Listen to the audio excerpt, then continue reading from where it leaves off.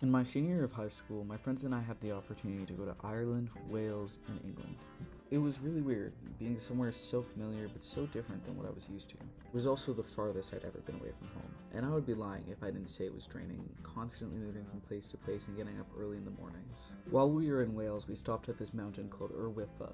It's the oldest mountain in the UK, rounding up to 430 million years old. All I could think about was how big the mountain was and how tiny we were. We were like ants compared to it. In its lifespan, we were like a grain of salt. It was so intimidating and calming at the same time. It made me think about how grateful I was my friends were there and that we were existing at the same time.